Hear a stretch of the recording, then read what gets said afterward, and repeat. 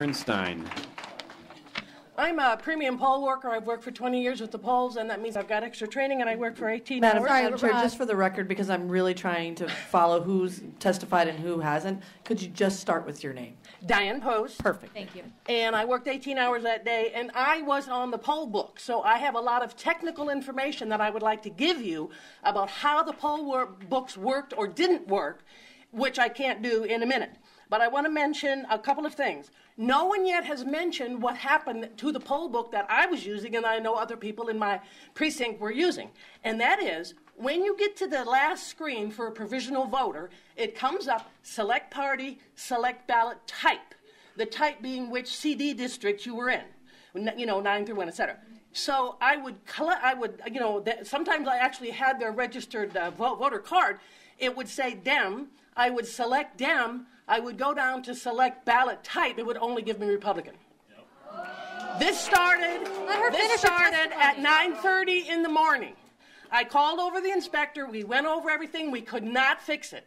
This is what we did.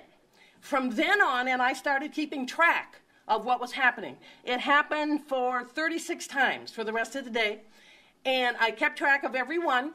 And what happened then was I was required, supposedly, to give them a Republican ballot, which I did not do.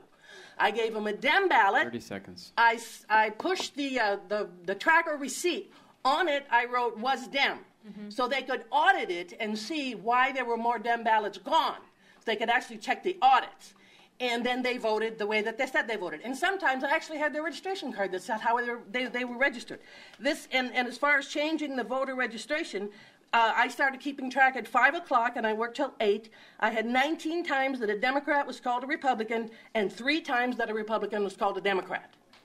So in answer to some of your questions, we did run out of ballots. There seems many things Ms. Purcell does not know. We did run out of ballots. We ran out of CD9, and we ran out of CD5. I've done this for over 20 years. That was the smallest room I've ever worked in, and it had the least parking I ever worked in. At the last election, we used the same poll books. I was the inspector at that election in my precinct. We never had one problem. So something changed between then and now. Thank you for your personal experience. No, ma'am.